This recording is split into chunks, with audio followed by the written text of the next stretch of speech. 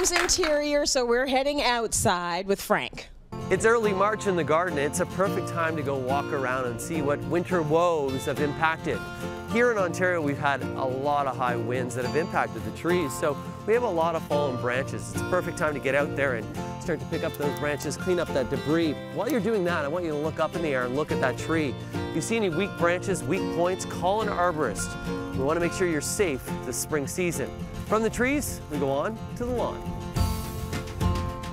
Lawns take a lot of abuse during the winter months. This is an example of snow mold caused by some of the blades falling over in heavy compacted snow. But you gotta look for mold tunnels, mice tunnels, and those are all the things that you can look at right now, but you're gonna repair later on.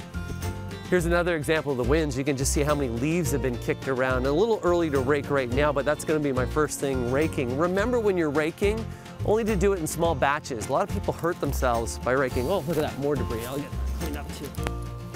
On the upside, look here in the herb garden, we got some time. It overwintered nicely, but I like to take advantage of those days where you can go out and clean up. You can see with the sage here, I'm just gonna cut this back, prune them off. A clean garden's one that's gonna be nice and healthy. So if you have the time, take the time and clean up as much as you can.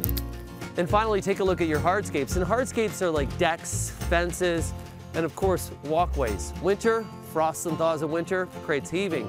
And you can see over here where your walkway, where we have a little bit of heating with that patio slab, well, that becomes a tripping hazard. So those paving stones, patio slabs, once the frost gets out of the ground, you're gonna lift them up and then relay them and make them picture perfect. And I'm hoping that you have a picture perfect garden season.